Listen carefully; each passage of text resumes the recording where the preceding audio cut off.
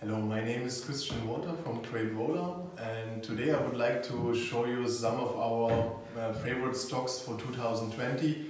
I also would like to give a short summary of the whole year, because for trading it was a super interesting year with a lot of possibilities, also a lot of things what might not work or not run in the direction what you want to have or what everyone want to see or was assuming how it will move. But in total it was really, I think, for most of the traders a quite good trading year. And to give you like some ideas of some stocks which are working or which are some of our best performers, I go to our blog from our website. The last symbol was Apple, what we had quite recently here last week. And I think with Apple there's also a lot of possibilities for the next year, but also Plug Power. Plug Power, for example, we had twice this year, not only in our blog here, also in our weekly trading sessions. Tesla was also a super interesting stock for the whole year, maybe also for the next couple of months. Of course, with the vaccination, we also had Pfizer and some other stocks, but to give you also something outside of these the regions, I also want to see how Beyond Meat was moving this year, what we also had in our portfolio. And like you can see here, Apple and Plug Power was already there a few weeks ago. And you can also double check all these if you go directly to our blog. We can see here, for example, Tesla and also some other interesting stocks like General Electric. And just to give you some ideas, some information here, in the next step I would like to go a little bit more detailed in the chart itself, and I would start with the same what we had on our blog with Apple stock, because here we can see that Apple was in March, after Corona crisis started at the beginning of March, went down from it was $80–90 in January, went down to 55. It was really good comparing to other stocks. And from the lowest point here, end of March, to the highest point end of August, what was 140, almost $140. Apple made more than 100% from the lowest to the highest. And if you check the last years, I think a year like this for Apple, we have to go many years back to see the same performance from the lowest to the highest point. And I think still, if you see the day-to-day, there's still a lot of possibilities for the next weeks or for the next year as well. So Apple was the latest from our block trades, but also Plug Power with the symbol PLUG. You can see it was, I don't want to say a penny stock, but if we see it in May, it was with $2.50. It was even having a good volume, but since June, end of June, it really moved here from, let's say, what is this? This is $5, from almost $5 to now $35. So quite significant performance, and we are here at the yearly high or all-time high for Plug Power. And we also saw it in the volume. Quite interesting stock, maybe also for the next couple of weeks. After Plug Power, I would like to have a look in our, I would say, two most famous electric car producers. First of all, Tesla. Tesla was after or during the crisis below $100. I think it was around $60–70, the lowest course, the lowest price here. And now the highest we had with 700. So we talk about 10 times higher price what we had here in March.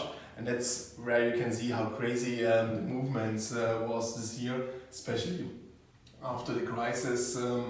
Tesla not only doubled the price, it's now 10 times the price from the lowest point in March. And for NEO, we have I think the highest performance in total, because NEO was almost a penny stock, I would say, at the beginning of the year. If you see here the end of the last year, it's just a bit bad because we can't see. I will make it a little bit smaller to have the price section also available for you. Yeah, you can see here, for example, this was $2, around $2 at the beginning of the year, and in the moment, or the highest price what we have here for NEO, it's almost $57. So from $2 to $57, I think this was really the best performer if we see the whole year in total. Of course, in the Corona times, it also, I don't want to say moved down a lot, because it was not performing the same way like our big stocks. That's why you can't see any change for NEO, especially it's also a China stock, and China this time was already like in a normal condition again. But what happened here in June, beginning of June, it really started, where we had prices also $2.50, not higher than this, and from June till beginning of November, from $2.50 to $57 in total. And I think from all these stocks what we will present here, this was really from the performance the craziest symbol, or the craziest company from everything what we had here. But to show you some other good examples, we would also see one of the biggest benefits from the Corona crisis, even when the crisis started, was Zoom ZM. I think anyone had it, or almost everyone had this in his watch list or even in his portfolio. Here the value was also $60, $70 at the beginning. Now in the highest range we almost reached $600.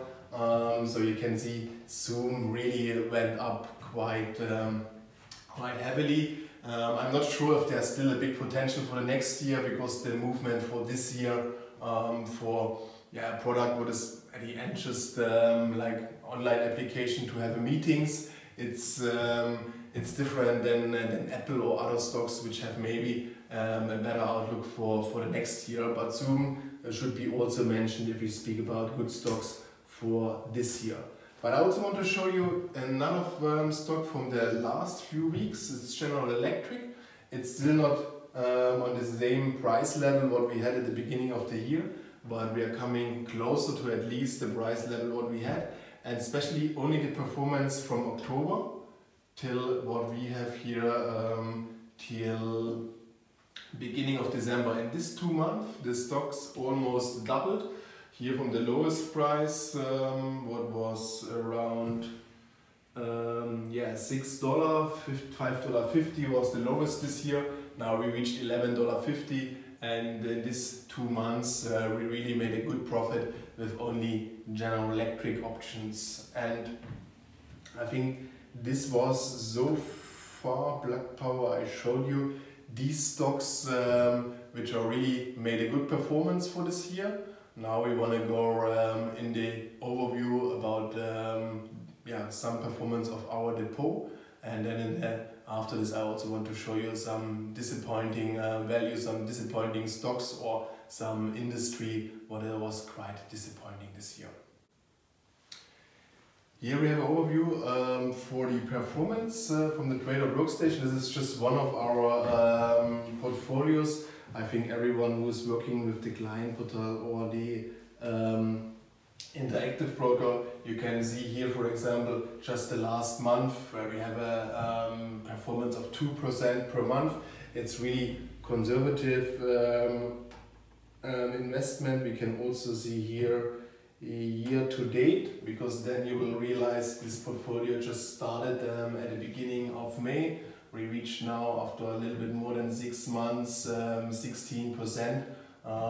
What you can see, it's not only one way. Of course, we were one day also in in a small loss at the beginning of July, but in total you can see it's always coming to a new peak, to a new high, with a quite small volatility in the performance or in the profit itself.